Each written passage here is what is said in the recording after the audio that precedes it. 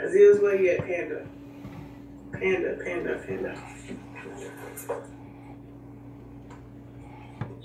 Oh, maybe it's the light with them. I do like the way the light make my hair look. Okay. No, I didn't cut my hair. I just took my wig out. Everybody's waiting on me to say something. I was just on Periscope a little while ago, and it just seems like everybody's waiting on me to say something. So I'm just sitting here, and I reiterate everything that I've said before. Like, my number was put out. I put at least one voicemail message up. I haven't put everything up. I have a cold, so I'm really tired and, you know, whatever. And I'm on these necks and blah, blah, blah, whatever. And I'm sorry, y'all. I ain't hype. And, you know, y'all want me to put on a wig on and shuck and jive and dance. But this is just me. This is me. You're here for it. I appreciate it, Bertha. I just want to, I don't know how to respond, honestly. I still feel the same way. I still feel like it's all of these men kind of like coming at me for whatever reason.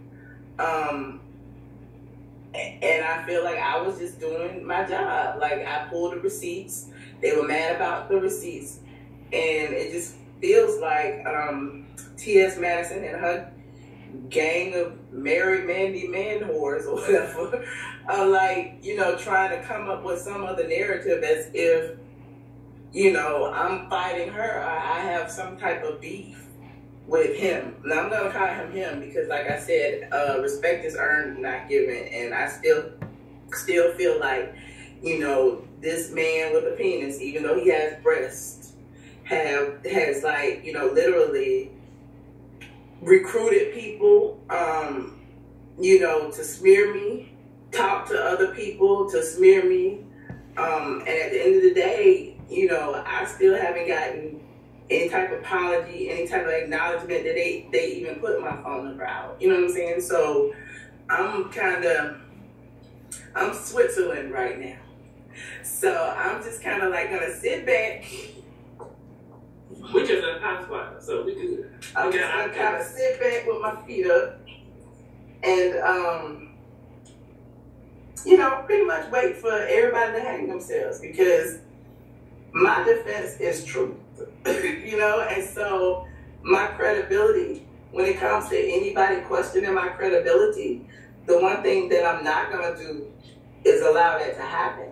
So in the meantime, what I'm going to do is, because I was cool with a few people, is I'm just going to I'm going to give them the opportunity to correct whatever the situation is.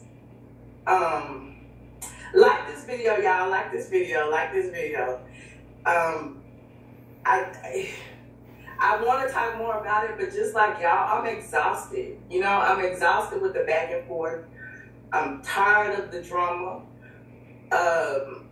You know, I talked a little bit yesterday about, you know, the anti-slap law and how, you know, some people do certain things to kind of hinder your business.